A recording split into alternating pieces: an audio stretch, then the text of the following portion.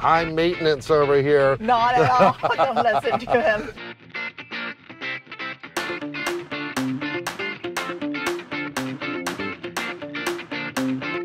You do get a rear camera washer. Nice. Yeah, so that's standard, and that's even more important if you're going to be going off-road or just being rugged.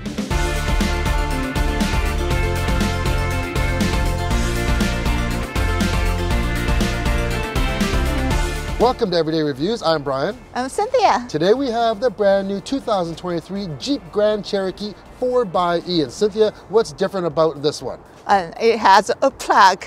Yes, this is the plug-in hybrid version. It's the most capable Grand Cherokee ever, and this happens to be the Trailhawk edition.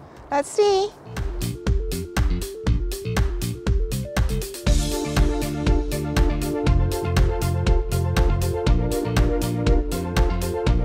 All right, we are in the 4xe Grand Cherokee. This is Cynthia's very first time even sitting in this vehicle. Off we go. So far, what do you think, Cynthia? So quiet. For the car like this size and so muscular, I was expecting something really loud. Yeah, well, we're in electric mode right now. We're going to talk about the different drive modes in a little bit. But yeah, it is completely silent. We're going up this hill right now, and it's just like, it's pretty awesome right now. So why do you like SUVs so much? SUV, always first thing to me is the height. I always like to sit up higher, and then the view's much better. And of course, also the size, something bigger, and then with lots of space, really good for our family outings activities. And then one thing to me is also important, always I like something premium. Premium, of course, you know, high maintenance over here. Not at all. Don't listen to him. Okay, but well, who doesn't like premium? And you know, Jeep over the last few years have really been just bumping up and cranking out more and more luxurious and premium products, and it really shows in this Grand Cherokee for sure. This is the Trailhawk. You know, they have different leather seats and different trims. This has leather seats with suede inserts.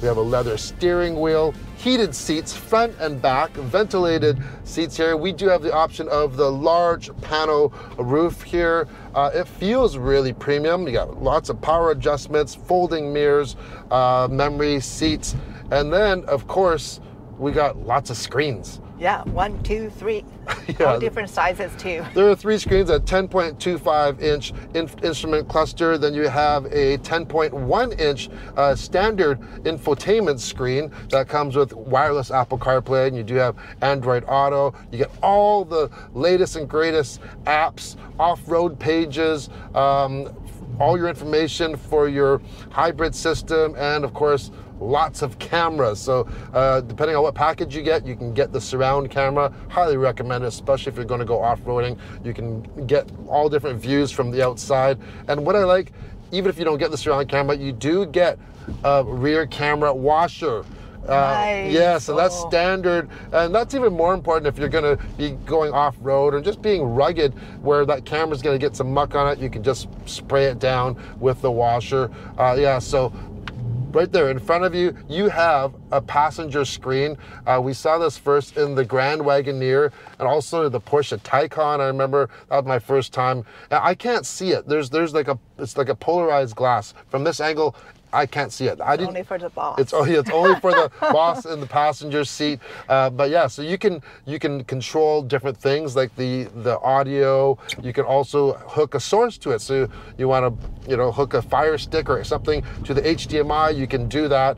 If you want screens in the back, you can get them. It's going to cost you about $2,600 for the rear seat entertainment package, but it is available. And if we were to buy it, of course, with the 2 kids, they would definitely fight to sit in the front, so we'd have to put on the back and get them for sure the entertainment systems for the rear. Connectivity, I love how there are so many options. You have Type A and Type C USBs. You have that HDMI that I talked about. You have 115 volt inverters here, so you can plug, you know, some low, you know, like not high demanding electronics in here. And yeah, so lots of options.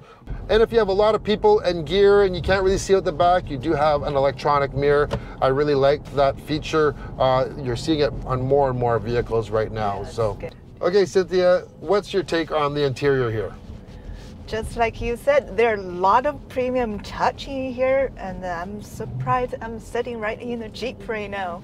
Yeah, Cynthia does not have a lot of exposure into the Jeep world, and mainly she thinks of Jeeps as big, huge off-road vehicles, super capable, not these luxurious premium riding vehicles that they've been out with lately. However, just because they're luxurious and have all this technology does not mean that they're not capable. There's that badge on the outside. This is trail rated, so this is a fully capable Jeep. It's fully capable for off-road. This Trailhawk has even additional features. But let's talk about what is powering this, and that's a 2-liter turbocharged 4-cylinder, and that's matched to the PHEV system. So we have an electric motor, and combined you get 375 horsepower and 406 pound-feet of torque.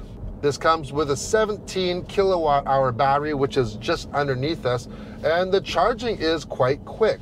So you do have a built-in 7.2 kilowatt charger, and with the level 2 that we plugged into our house, this was basically fully charged from 0 in just over like 2 hours and 20 something minutes, which is pretty good. If you just plug it into a regular home outlet, it's gonna run you about 16 hours though, but still, not too bad. Range-wise, we're looking at 41 kilometers, or that's 25 miles of electric-only range. So you have 3 different drive modes. You have hybrid, which is going to operate automatically to maximize your efficiency. So it's going to use the gasoline engine and the electric motor at the same time. You have EV, or just EV electric. Yeah, that's what we're on right now. And we're just purely on electric. And we're going up hills here, no issue.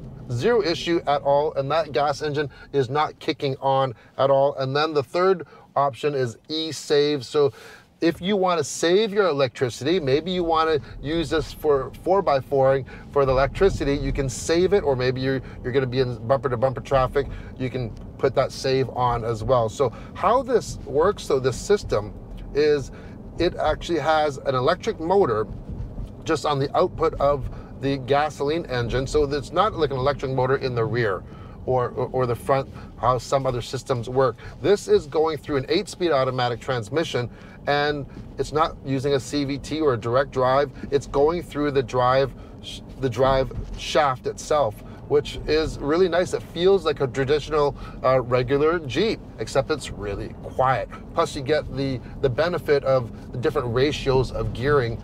And yeah, so, but the 41 kilometers, by the way, that's under full ideal conditions for sure. So I took it for a couple drives and I ran out the battery, and one time I got it as low as just under 30 kilometers. So it's not as much as 41, but I was mainly doing highway driving over 100 kilometers an hour. Plus I had the heat on and the heated seats and stuff. And this does have electric heat, which is a really nice thing. It's just really nice because like some of the other PHEV products that we've tested, some of them, even if you're in EV mode, when you start it up on a cold morning, it's still going to kick on that gas engine. It's going to burn gas. Even if you're doing short trips, this one is just staying straight in electric. And another thing is, once you're in electric mode, or whatever mode you're in, and you get out, you turn your car off and you get back in, it defaults back to the same mode, which is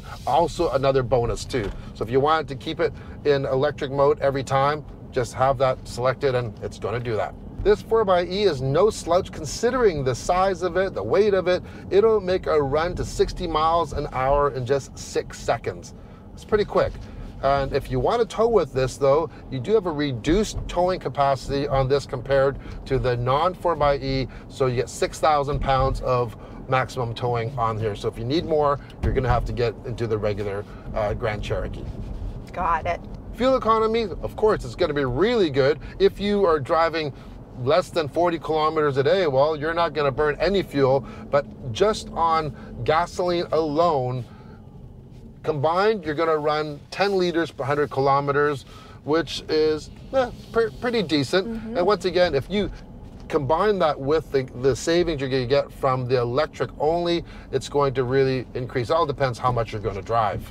Jeep says you can actually travel up to 761 kilometers on just gas alone with this new Grand Cherokee 4xe. All Grand Cherokees come standard with all-wheel drive. However, the Trailhawk comes with the standard Quadra Drive II 4x4 system. And along with the standard 18-inch wheels with all-terrain tires, this thing is pretty well unstoppable. Well, I'm just going by what I've heard because we didn't take it off-road. But, you know, this is just like when we just tested the Defender. These are very capable vehicles, and we just have nowhere to test them off-road. I know. I know. Like, I really wish that we could make this go off-road. But this Trailhawk also has a sway bar disconnect, what we'd find on the Rubicon and the Wrangler. So if you want the most amount of articulation, you can disconnect that sway bar, which is pretty awesome for an SUV to do that, right? This also has a 2-speed transfer case and an electronic limited rear slip differential, so it can direct 100% of available torque to either rear wheel if you really need the traction. So yeah, totally capable. Plus, we can actually raise this vehicle up. We got different off-road modes as well, and we can just manually raise it up or lower it down because we have standard air suspension on this as well.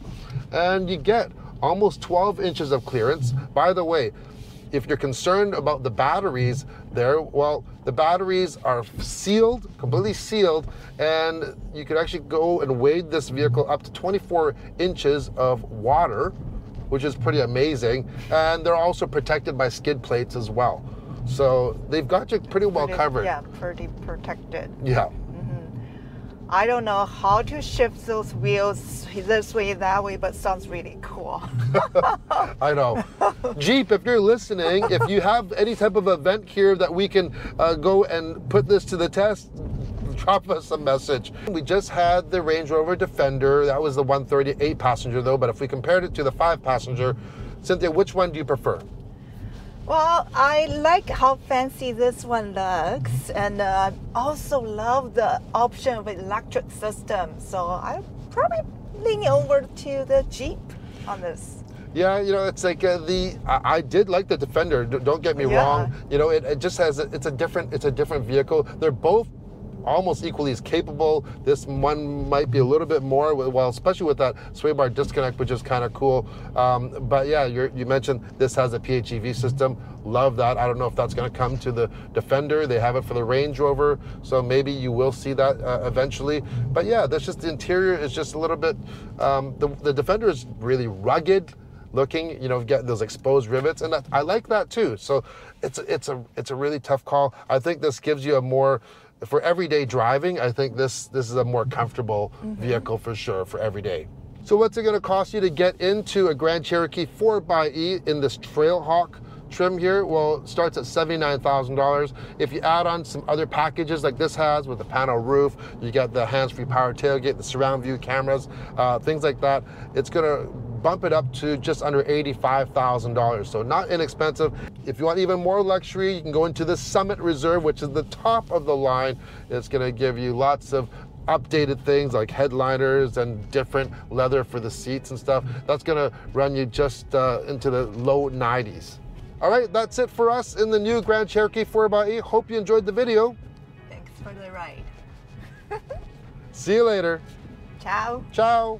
Here's a little bit of an update. It's been about 4 days since we did our last in-car recording, so I just want to mention a couple things that I've noticed in the last few days. First of all, our average for almost every single day for full charge for EV range is about 30 kilometers, and that's give or take 1 or 2 kilometers. It's pretty solid 30 kilometers. It's been 5 degrees out most of the days, and that's about 41 degrees Fahrenheit. So yeah, it's a little bit cool. Also, this will use quite a bit of electricity, I've noticed, for the electric heater. So even when I was parked and I was filming some of the interior shots in here, so I was parked for about 30 minutes or so with the vehicle on, and I noticed it was dropping. It dropped about 8% of capacity just sitting there without even driving, and that's mainly because I'm using the actual the heat. So when it gets warmer,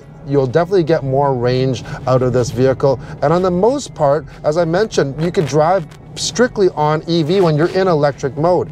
However, on occasions, it will come on if you want more power, if you put your foot to the floor, or just kind of randomly, like for instance this morning, this was parked in the garage, it wasn't that cold, yet when I went to move it, the gasoline engine kicked on right away, and yeah, so it lasted probably about 5-6 minutes. After that it went off, and we've been in electric mode the entire time.